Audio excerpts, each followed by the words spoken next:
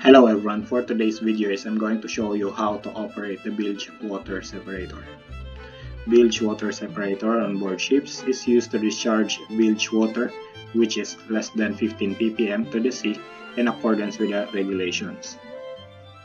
So here from the dirty bilge water tank, our bilge water will be suctioned by the use of the bilge separator pump, going to the bilge separator wherein it will be filtered out here, going to the oil content monitoring, wherein if it is less than 15 ppm, then our bilge water will be going overboard.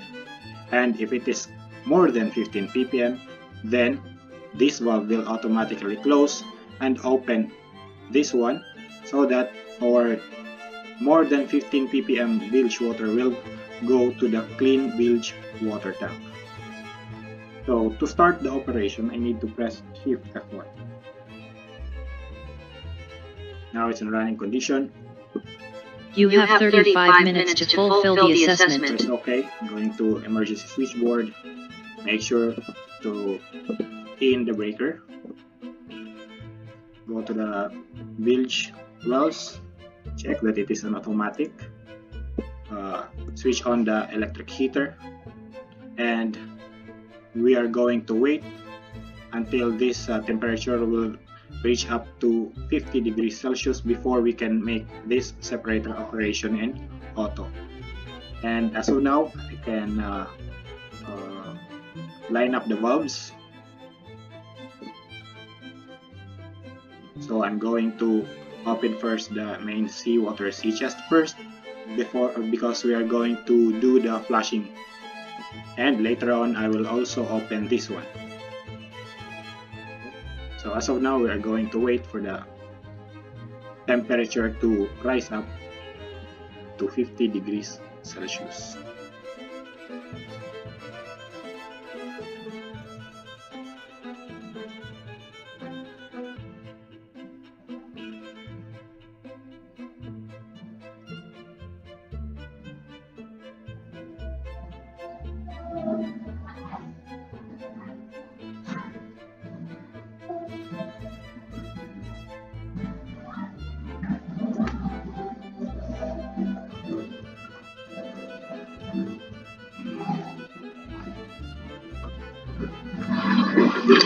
Hello everyone.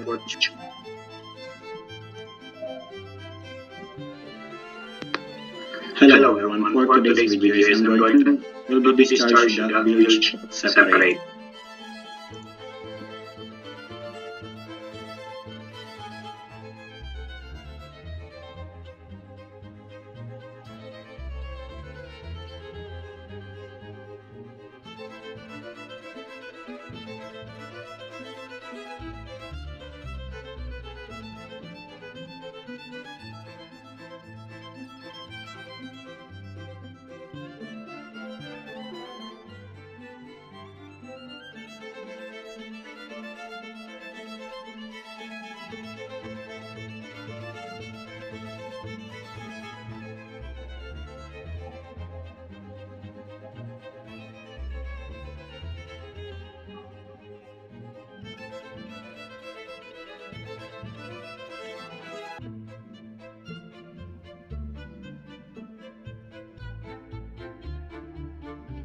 Now that we have already reached 50 degrees Celsius, I'm going to put the separator operation in automatic, start the bilge separator pump for a while to flush it with seawater, and after flushing, I'm going to acknowledge the alarm.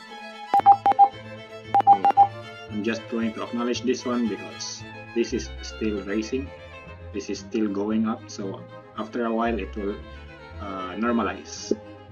So I'm going to open this valve and put the pump control in automatic.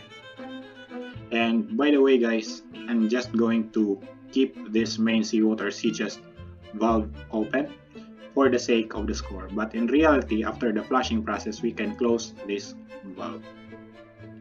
And if there is an alarm because of high ppm content, which is more than 15 ppm, so just acknowledge and make sure that our valves should change over. So from this one, it should change over to this one. It should open this.